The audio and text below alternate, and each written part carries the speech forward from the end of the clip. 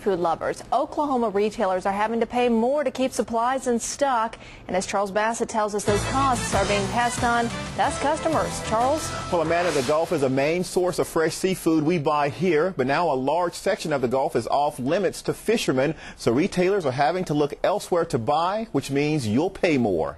During the summer, it's hard, though. Fresh seafood is a must for Virginia Elkins. She's a regular at the Avalon Seafood Market. Probably once a week, fresh.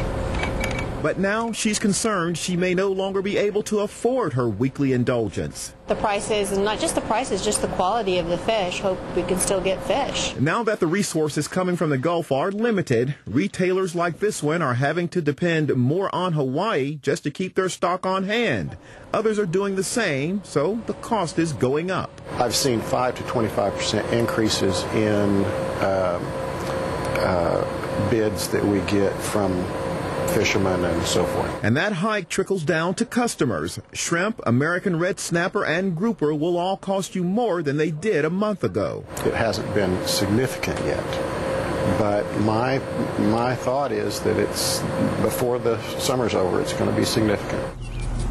Despite the concerns, the city of Yukon is still going ahead with this festival this weekend, which includes Louisiana seafood. All the crawfish are farm raised and they're not coming from the Gulf, and it's in a controlled environment. But if you need your seafood on a regular basis, retailers say they plan to keep supplies on hand. I can't say that the prices are going to be reasonable, but this isn't going to chase us out of business.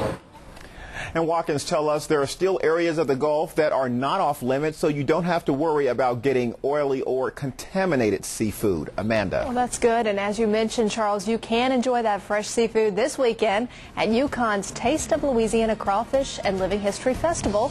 It's a free event. It goes on Saturday from 10 until 8 o'clock at the Kirkpatrick Family Farm. You'll find that at 1001 Garth Brooks Boulevard.